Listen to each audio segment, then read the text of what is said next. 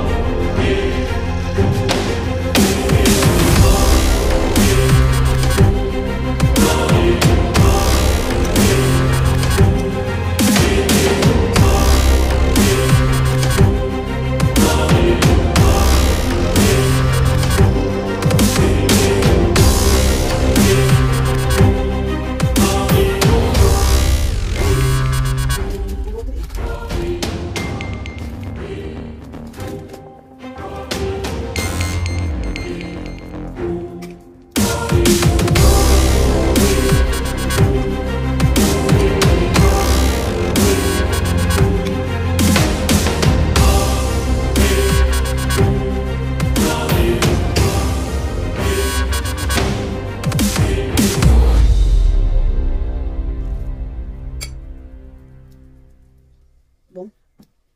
Ayan po kung ilan. And half of broccoli. And 3 scoop of minced pork. And 1 small carrot.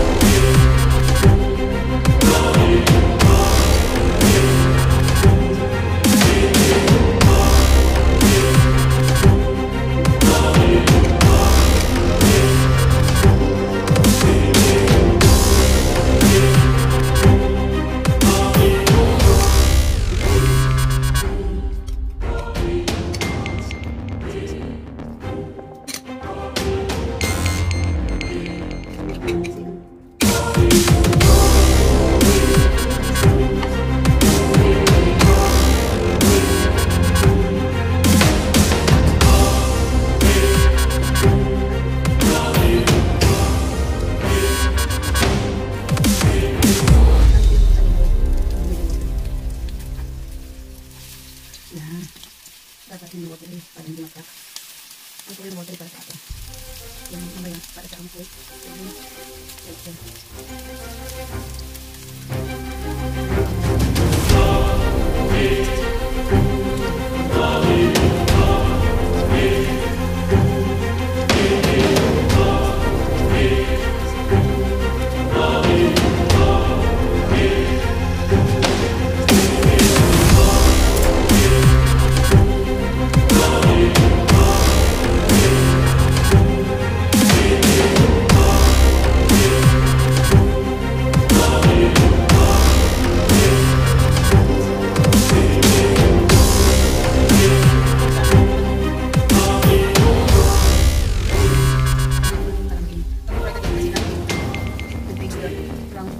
Size, but the shape.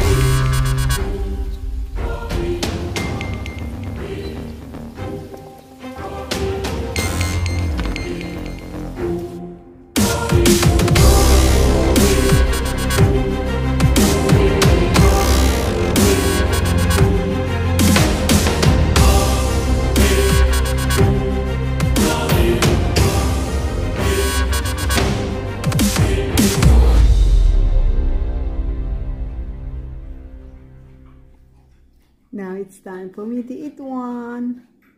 So, this one. It's yummy.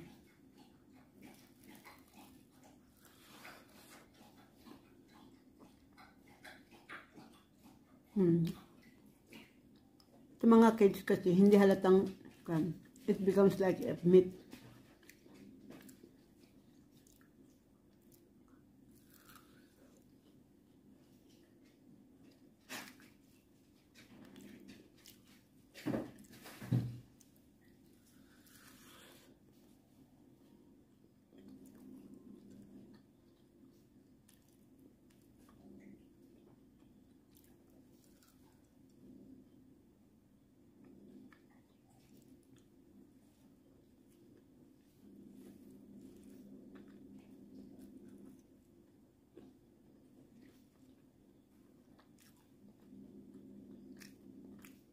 Mainit. Bye. Thank you for watching. This is me, Tessie, eating the cauliflower meat with minced pork. And it becomes like this. You can use minced fish. You can always alternate any meat. Yung hindi kumakain ng pork, you can make it as beef and fish, minced fish. Dito kasi sa Hong Kong, maraming minced fish. So, can do it again. For minced fish.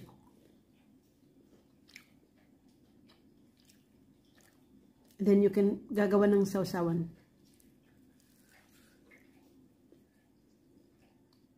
Yung maanghang. Or for kids again. Toyo lang. Kasi hindi masyadong maalat. Hindi nga ako.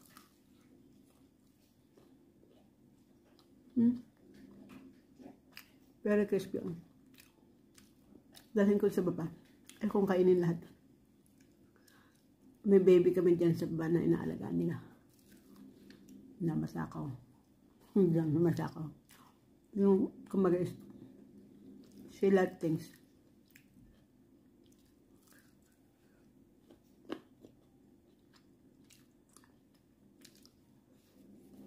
Bye.